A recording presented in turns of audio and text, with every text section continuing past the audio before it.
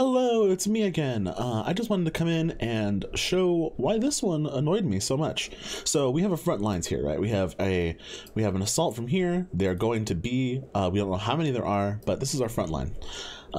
I die, I think Goosey dies, and then that's just the site. They have the site now, and now what our team could do, especially from the position they're in, this Yoru could definitely go back and put some pressure on here. The Jet could probably follow the Yoru. They could trade out. They could set up a superior position here, because this position is superior to the attacker's position. The attackers have a harder job here. They have to assault from B long, which means that they have all these angles they can come onto. They have to clear all these angles. They have to make sure that they have a path of assault, whereas to hold it off, you just need to like find a good place to pit, a good place to look, a good strategy here, and you have all of your util to cut off the choke point in a way that they can't cut off the other side, unless they have a sage, unless they have, unless.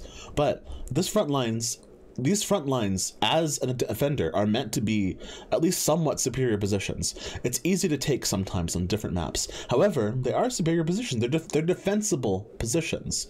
So they have options, right? They have options. They could come back through here and they could be like, oh, okay, actually there's no one on site. We should probably go back. That is not what happens here. They all opt for the flank.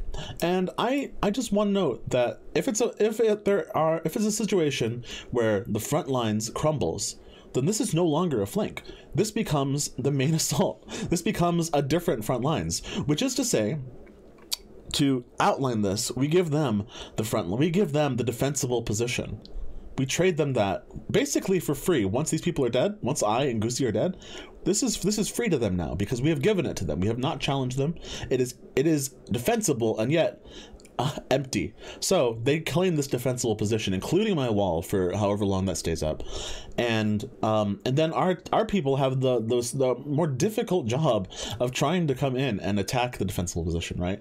They have given themselves the attacker position and given the people who need to be in the defender side to win the defense position. It's an insane thing, and it's always an insane thing when it comes to this place. And she's gonna get this kill in this Reyna. That works out for her. She moves forward, and here's one more foible coming up here. Watch this. Okay, so we have watch the so there's someone right here. This Jet has to turn left. She has to go, oh no, and go look at this and just challenge them immediately, right? Or dash forward, or do a smoke, or do something, right? Do something. She has to, well, okay, she could just get shot in the back of the head too. That's fine. And like, I don't remember if the Reyna wins this. She gets this next kill.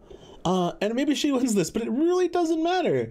It's like, yeah, you gave yourself a really difficult place to bargain from, and then managed to get it. Like, oh, okay, yeah, you solved an impossible puzzle of your own creation is maybe what happens if she wins this. But it's still like, why would you make it so difficult for yourself?